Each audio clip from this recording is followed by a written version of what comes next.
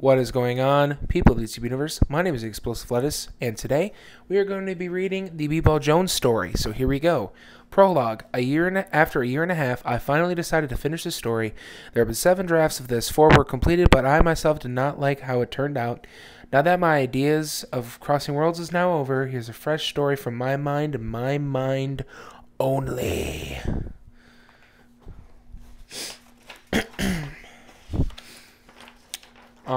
Yeah, the audio kind of got messed up on this, so like, I'll put points where it starts back up. So,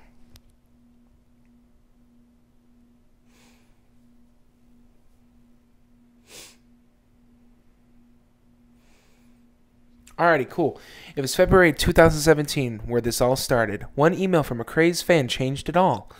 But a fan by the name of Jessica Porter and her little brother, Jackson Porter, emailed B-Ball Jones saying that they were huge fans and they were from Kent, UK, and they both would love to meet him someday. At first, he was put off by it a little because he was not expecting to get fans from another country.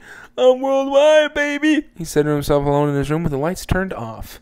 A couple of weeks went by and B-Ball Jones was still banging, balling it up on the court, making some videos. Just a normal life for him, and you cannot forget about that 2K and Fortnite, because the grind on that never stops. Then a second email had arrived. This one was really late in the night, and it was sent around 4 a.m., which is around 9 a.m. in the morning for the people over there in Kent, UK. This email was a little bit more creepy than the last one. "Hi, Mommy. We got plane tickets to come and see you. Madison Heights, right? Well, anyways, we are going to be leaving the 30th of June, and we'll see you then." He really didn't know what to think about it all. He wasn't really scared at all. He just thought that they really were not going to come and visit him. But on the 30th of March, you bet your $3 and wait, whoa, bad writing. Bad writing. Oh my God. Duh. "I can't believe we're here," Jessica said, extending her arms out for a hug. B-Ball Jones was hesitant at first, but ultimately gave in because she was low-key hot. But she really was a thought. They embraced, and B-Ball Jones didn't know what to really think. "Was this all real?" he said out loud. "Oh yeah, man, it's real," said Jackson. They were staying in a hotel about 2 miles away from B-Ball Jones's house, which made him a little uneasy. I mean, it would make anybody uneasy, you know what I'm saying? Next week, man, I am really good at writing, was like hell on earth. Day after day, they would come over to his house wanting him to hang out and do stuff with him and wanting to be around him every single second of every single day. B-Ball Jones really never had any friends before. Not like this. The day was April 5th, 2017, and B-Ball Jones had enough of this. He had tried to get these people to go away, but lucky for him, he was going on vacation in a couple days. He was able to go away. B-Ball Jones had the masterful plan of telling them that he was moving up north and staying there. "No, we just got here. You can't leave us," Jessica said, extending her arms again for a hug. B-Ball Jones swerved that thought like nobody's business. He then ran into the house and closed the door. He realized that these people were most likely stalkers who were out to kill him for his fame. So that night he packed up, and then the next morning he headed out of town. The day was July 5th, 2017, and all was good in the life of B-Ball Jones. The sun was shining on the pretty pine trees. The smell of sap and warm,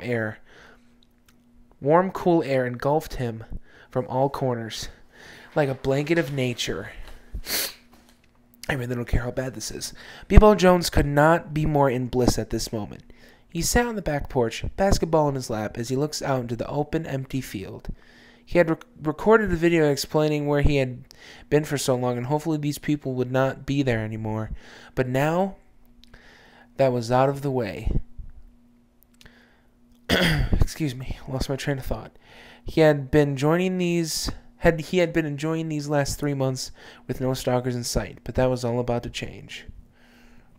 Bad writing again. The night was July 11th, 2018. B-Ball Jones and his father had fallen asleep for the night, but the night was going to take a turn for the worst. B-Ball Jones heard some tapping outside the window, and he saw 2 shadows outside the window.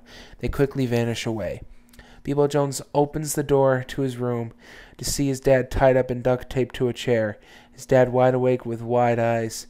He had no clue how he had gotten there, or how whoever tied him by not waking him up. Out of the shadows comes Jessica Porter and her brother Jackson Porter. Bebo Jones stood there, breathless, lifeless, and motionless. Yo, what the hell is going on right now? Bebo Jones yells. We were worried that you would never come back, so we had to come and find you and track you down and make you sure you're okay, and I hope you would never leave me again. Jessica got more and more angry after every single word she had spoke, and Jackson was just standing there laughing and smirking like an evil little weasel. We're here to take you with us, Bebo Jones, or should I say, Bobby. Bebo Jones had not heard anyone call him that but his father, who was named Bobby Jones Jr. after the Philadelphia 76ers legend Robert Bobby Jones. His friends just called him Jones, and those times where, you know what, that doesn't matter. How'd you know that was my name, Jackson? You better tell me right now, or so help me God, I will beat the little badass right now. I don't care if you're only 13, you are a dead man. Bebo Jones lunges forward and gets on top of him. Jessica starts hitting Bebo Jones on the back of the head, which is doing nothing from stopping him to keep beating on Jackson. Jackson starts to bleed out of his nose. Stop, Bobby, stop, Jessica shouted. He kept beating him and beating him, his face a bloody mess with blood starting to pool onto the floor. Jackson somehow got in a low blow in on Bebo Jones. Jackson got on top of Bebo Jones and laid a few punches on him. Then Bebo Jones got the upper hand and started kicking him on the ground. What? Whoa. Got the upper hand and started kicking him on the ground. Jessica could take no more of this, and she grabs a baseball bat, don't know where the hell she got that from, and hits him straight on the top of the head.